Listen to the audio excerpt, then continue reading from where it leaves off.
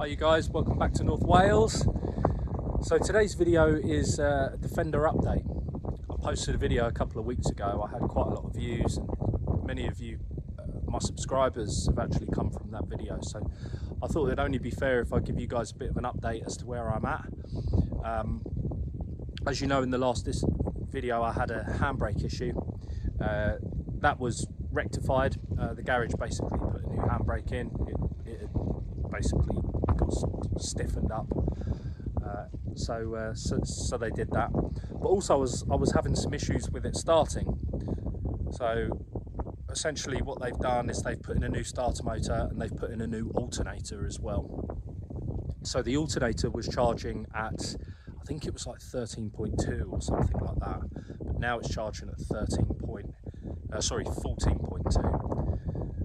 The garage told me that it's meant to be between 13.8 and 14.4 or something like that charge rate. So it wasn't doing very well. But yeah, they put a new starter motor in, they put a new alternator in, and it's starting absolutely fine now. There are a few other issues.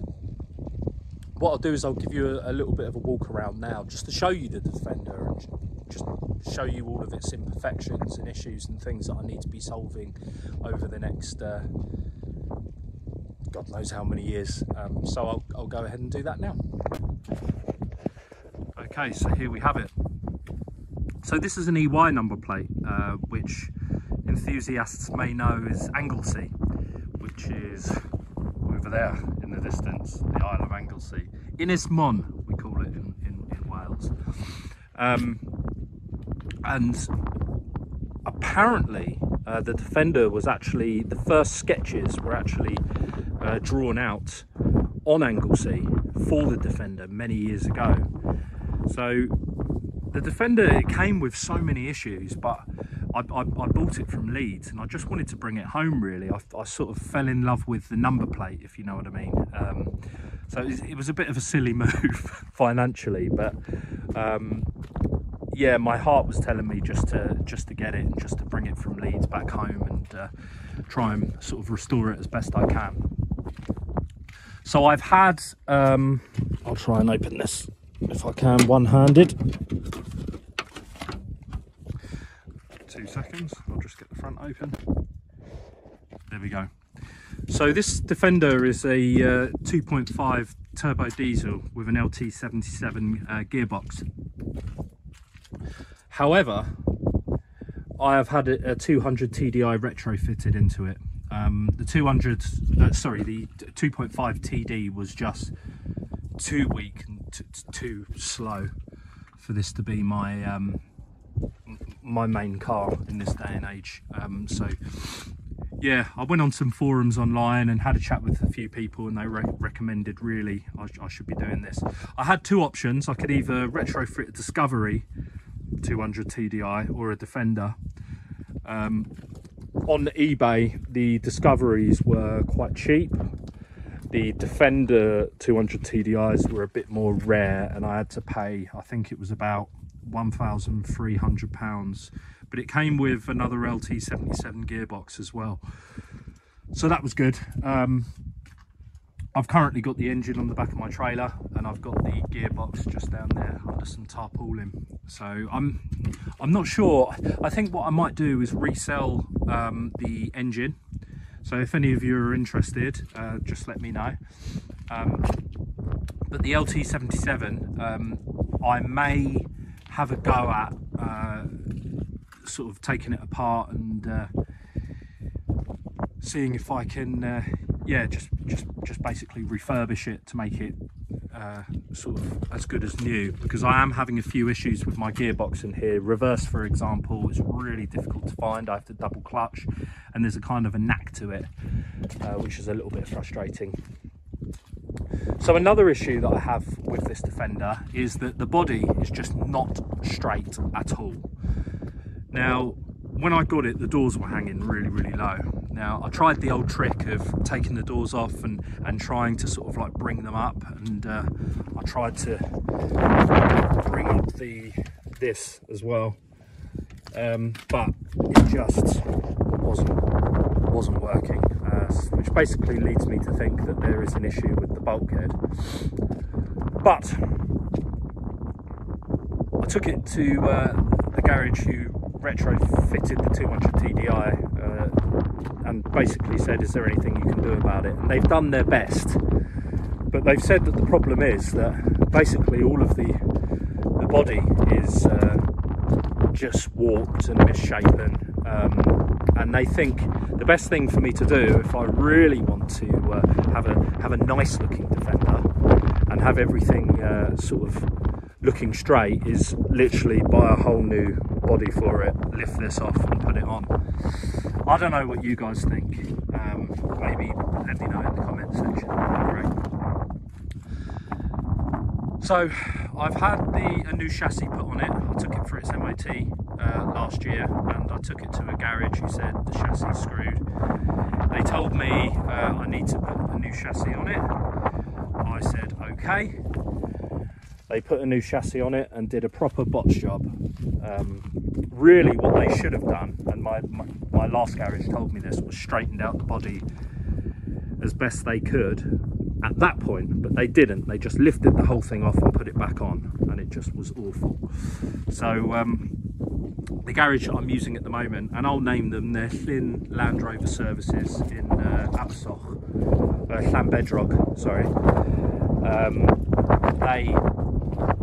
They have done their best for me, so yeah, I do appreciate that. But yeah, I got a new chassis for it, and yeah, I mean that's a good thing. I think long-term goal is to get a new galvanized bulkhead, but the garage recommended that I just keep this one for as long as I can, kind of thing, just to kind of stretch the costs out a little bit, because Defenders can be very, very expensive.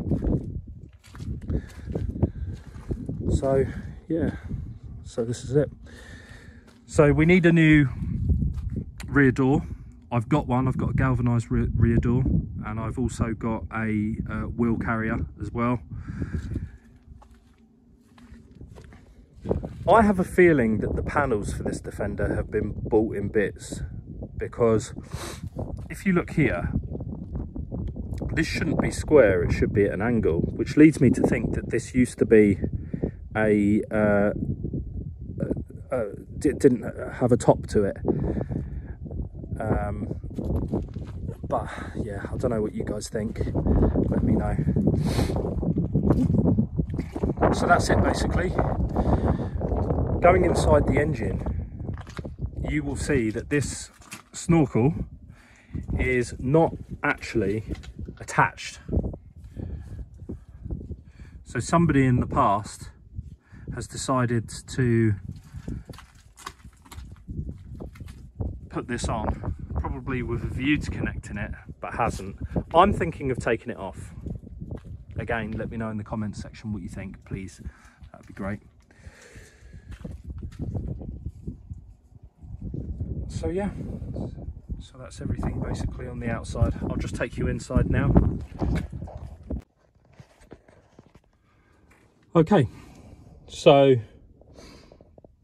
here we have the inside. I think everything is original. I mean, we've even got the ashtray in it as well, which is pretty cool. Apparently these are quite rare. So I don't smoke. Used to, but I don't smoke. But I think it's nice to have it there, actually. It's pretty cool. These original things just are really nice. Now the doors, because the doors weren't closing properly, the door cards were torn and scratched and all sorts. So I've taken them off, and I've realised that there's a lot of things I need to do with these doors. This Defender leaks. It leaks badly.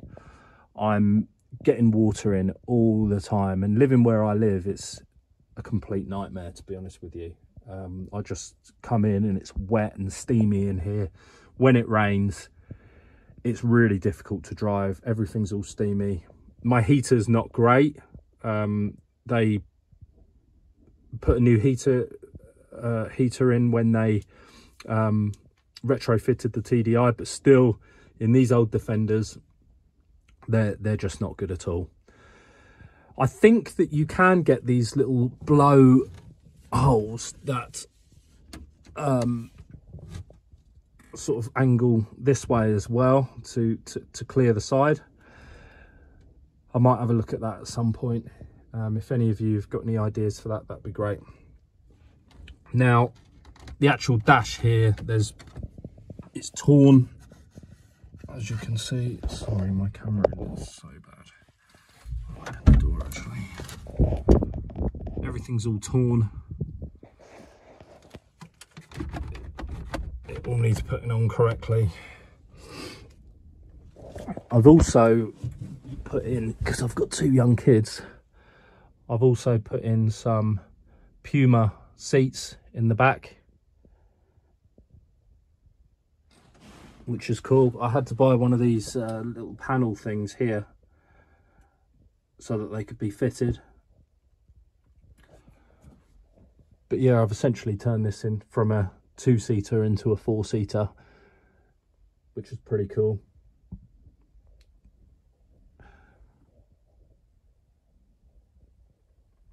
Yeah. So I think I mentioned before in my last video, there's an issue actually when I start the vehicle up, which I'll do now. But as you can hear, it starts a lot better now. But when I try and give it a rev, it's just not waking up. And that means when I put it into gear, it won't quite move. Sometimes it stalls. So what I have to do is just rev it a little bit just to get the revs up. There we go. And we're up. Now, I think some of you have said that could be the fuel pump. Please, if you've got any ideas on that, let me know. Another issue that we have at the moment with this Defender is the reverse light is not fitted.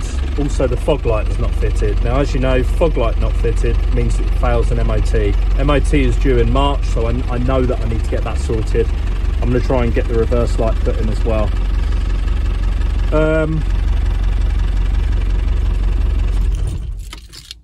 What else?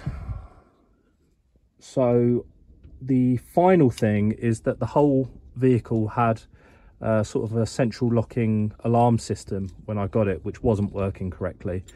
The garage who retrofitted the 200 TDI for me, I asked them to disconnect it and take it out because it was rubbish. So they did that, but what it means is the doors don't lock at the moment.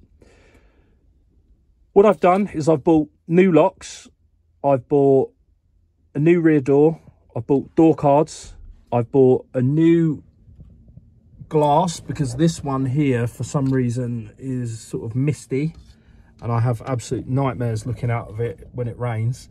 So I've got new glass, so new cards, and I've also got new seals as well to see whether I can sort out this leaking issue that I'm having. So as it's a nice day today, I'm going to try and give that a go, and I'll record it. It's not a how-to video because I don't really know what I'm doing, but I'll record it anyway and show you the end result. So yeah, if you're viewing this for the first time and you want to follow my journey, my channel's mostly about building a homestead up in the Welsh Mountains, but I'm going to have kind of a Defender series as I slowly restore it. So if you're interested, please like and subscribe, and any advice that you have is greatly appreciated, because you know, Defenders are, you need to build up years of knowledge and experience, and I'm quite new to all of this. So yeah, thanks guys.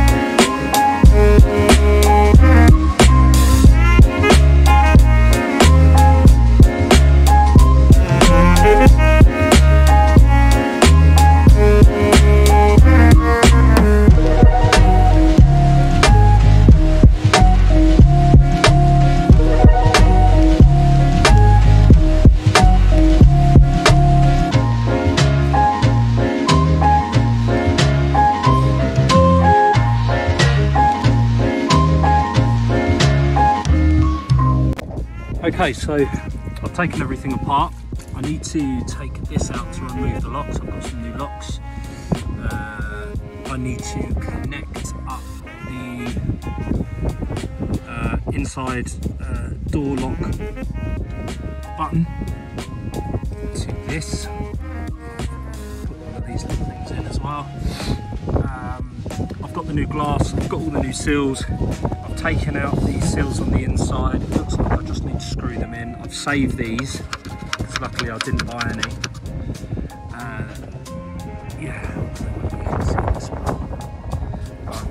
Yeah, I think we're nearly there.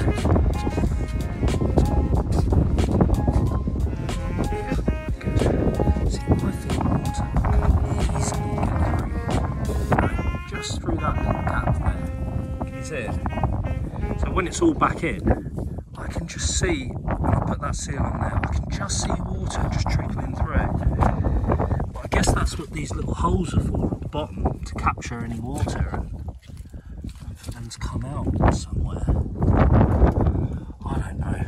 I think Defender doors just leak. That's just what they do. But yeah, let's carry on. I need to get these little things out here as well somehow. I'll give them a pull. Sorry, my camera in is just awful. So yep, let's crack on.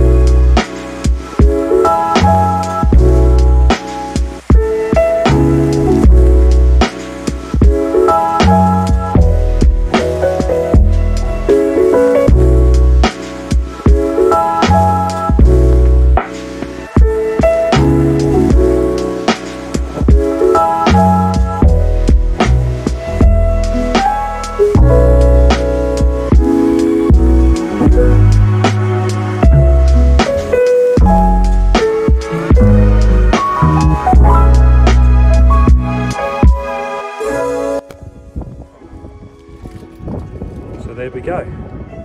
We are done. Took a lot longer than expected. Everything always does. Got a brand new window, a nice clear one, much better than the last. We've got new seals here. We now have a locking door.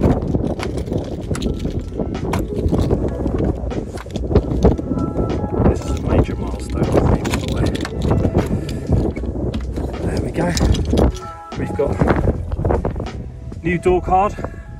I'm not too sure what these are in the corners, but I will have a little look and see what I can find. But yeah, it's looking good. The inner trims here, or the window receivers are in. And now when we're in, the door locks. This is a major milestone for me. I'm really pleased. But yeah, that's the end of the video, guys. I hope you enjoyed. As I say, any advice welcome, and I'll see you on the next one. Thanks. Bye bye.